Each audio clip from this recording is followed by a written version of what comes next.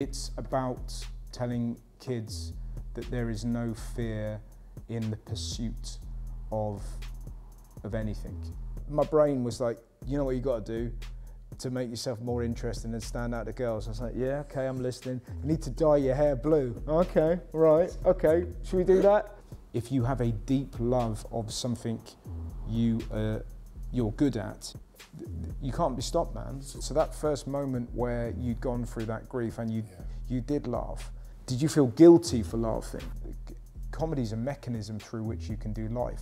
So pain or joy or any of these sort of deep emotions can be dealt with through laughter.